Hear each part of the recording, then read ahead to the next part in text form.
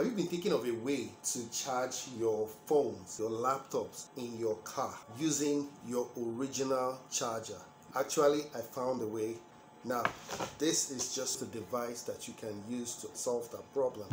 This is the 75-watt inverter car charger that helps you to connect your phone charger directly to this socket, and you can be able to charge your phones and your laptops directly with the original charger.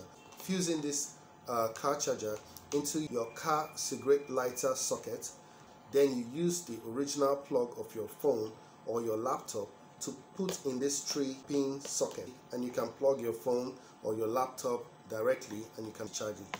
If you want to contact me with the information below this video, the price of this is going for 8,000 naira in Nigeria and $20 from outside Nigeria.